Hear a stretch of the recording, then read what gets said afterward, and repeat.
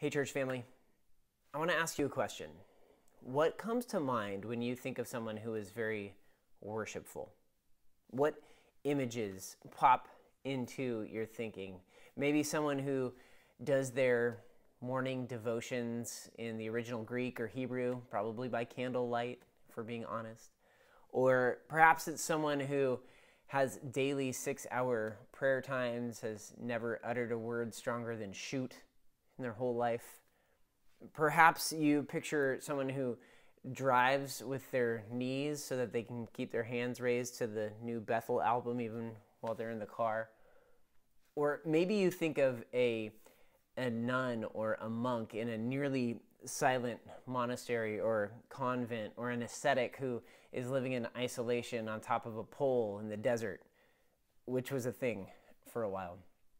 Well, I want to say that none of those things are bad in and of themselves, except for driving with your knees. Don't do that. Other than that, none of those things are bad in and of themselves, but perhaps surprisingly, the Bible's picture of authentic worship, well, it bears really little resemblance to the kind of devotional activities that we often imagine. This past Sunday, we took a look at Isaiah 58 and the call for God's people to inhabit their identity in ways that led to justice, wholeness, and healing for the broken places of the world. And in that passage, God went so far as to call his people's religious devotion perfunctory. You might remember that was our vocab word for the sermon. He called it empty and worthless due to their lack of concern and compassion for the oppressed. And I mentioned in that teaching that this is actually a prominent theme in the scripture, but that we didn't have time to get into it there. So for the next few minutes, I want to walk us through a number of relevant passages that support that claim. So from the outset, let's just suffice to say that God's concern in Isaiah 58, it's not a one-time burst of compassion for the oppressed. The theme of God's heart for the marginalized is really evident in all of Scripture. It's evident in the Old Testament, in the Mosaic Law, the wisdom literature, and the prophets. In the New Testament, a similar theme can be found in the Gospels and the letters to the earliest Christian communities. Yet, while it's one thing for God to assert his own heart for the poor and oppressed, what about the claim that we considered from Isaiah 58, that worship is uniquely expressed in pursuing justice, wholeness, and healing for the suffering? I want to help us take a look at just a few scriptures that develop that idea. And let's start with a voice that ought to sound pretty familiar by now, the prophet Isaiah. You may remember that the structure of Isaiah is like a case being presented in a court of law. Well, the opening argument, as it were, in chapter 1 sounds like this. Hear the words that God has for his people. The multitude of your sacrifices, what are they to me, says the Lord? I have more than enough of burnt offerings, of rams and the fat of fattened animals. I have no pleasure in the blood of bulls and lambs and goats. When you come to appear before me, who has asked this of you, this trampling of my courts? Stop bringing meaningless offerings. Your incense is detestable to me. New moons, Sabbaths, and convocations, I cannot bear your worthless assemblies. Your new moon feasts and your appointed festivals I hate with all my being. They have become a burden to me. I am weary of bearing them. When you spread out your hands in prayer, I hide my eyes from you. Even when you offer many prayers, I am not listening. Your hands are full of blood. Now, it's a pretty strong rebuke of their worship practices, but notice what comes next in that text. Wash and make yourselves clean. Take your evil deeds out of my sight. Stop doing wrong. Learn to do right. Seek justice.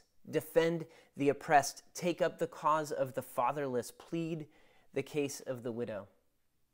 God declares that his disdain for the meaningless offerings of his people is prompted by their way of life apart from the worship gathering. God's call to them is not to find better worship practices. He doesn't say, get better offerings to bring to me. No.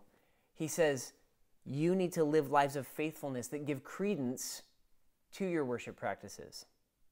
And now a similar theme is on display in the prophet Amos. He was writing in the 9th century during the time of the divided kingdom, and his message is addressed primarily to the northern kingdom of Israel. Notice that through him, God has a familiar message for those who claim to worship him. In Amos chapter 5, God says, I despise your religious festivals.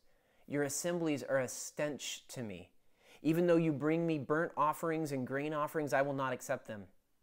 Though you bring choice fellowship offerings, I will have no regard for them. Away with the noise of your songs. I will not listen to the music of your harps. But let justice roll on like a river, righteousness like a never-failing stream. As in Isaiah chapter 1 and Isaiah 58, the Lord calls his people in Amos 5 to put an end to empty worship if it isn't also accompanied by hearts intent on pursuing justice, wholeness, and healing. Now, the image in verse 24 of a powerful flood of righteousness overtaking the land, it might not be familiar to us, but for the original hearer, it would have brought to mind the image of a wadi. Now, a wadi was a riverbed that would be dry for much of the year, but could quickly become swollen and filled during the rainy season. And a rushing wadi had the power to transform a surrounding area from arid to flourishing. Now, through Amos, God pictures his people as a source of flourishing, not because of their noisy worship, but because of their commitment to justice and righteousness. Now, I've got one last prophetic passage for us to look at, this time from the post-exilic prophet Zechariah. You may remember that after the southern kingdom of Judah was conquered by Babylon, the people were taken away into exile, and decades later, a remnant was allowed to return to Jerusalem. Yet it seems that even the experience of exile, it didn't sufficiently cure the people of God from hearts that were tempted toward perfunctory worship. Hear these words from Zechariah chapter 7.